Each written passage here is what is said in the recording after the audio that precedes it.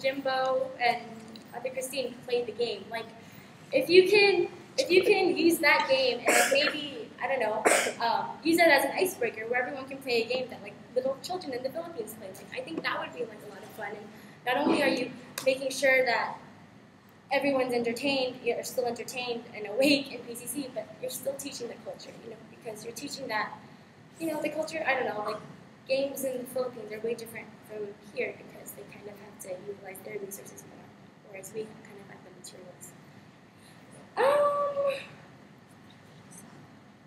Oh, and then I think I brought this up at the PCC Open Forum thing, like about like the dances that we do, or whatever. Like it was nice to kind of get a brief description of what it is, but I think what could be added to that is just, I don't know, like a more specific history, why people dance the way they do, why they do moves the way they do, why are they dressed the way they are. I think a lot of that will teach you more about the Philippine culture. Not only that, but like not only will it give you information about it, but then like I feel like that's how people can connect to it more because, you know, like I don't know, a lot of the dances are symbolic of certain things and sometimes they represent our beliefs, etc.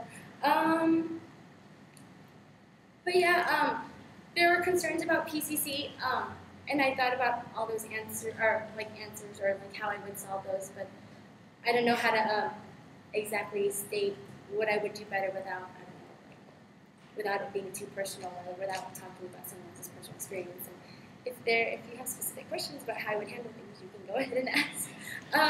Okay, and last thing I want to say, I want to just like talk about like me, or like the person I am in general, and me as a leader. For me, I'm willing to learn. I know that I'm only a second year, and so I don't have as much experience as other people do. But I am willing to learn. Like I am totally open to doing that. Like I'm a person that I do ask a lot of questions actually. And so yeah, like that's the kind of person I am. I'm willing to learn. I'm willing to sacrifice. I really don't know the meaning of sleep, and I really don't care about sleep. So I'm willing to sacrifice that. I'm willing to sacrifice, I don't know, like personal enjoyment, time, etc. I'm responsible. Yeah, like I get things done. I think that's the reason why all of us are here at UCC is because we're all responsible. Oh, and I can tell you one thing. When I join something, I don't join it, I don't know, to make myself look good.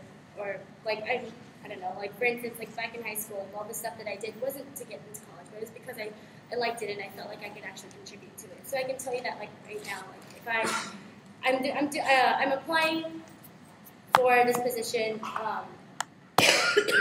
because I want to do it, and I know that, or I'm hoping that what I have is like, what I have is like, I don't know, can contribute to, you know, fulfilling this position's needs. Let's see. Oh, okay. Every single time I do an interview, a lot of the interviews that I've like been in before, a lot of people ask me, so what's one thing that separates you from other people, or from other leaders, or from your other opponents, blah, blah, blah. And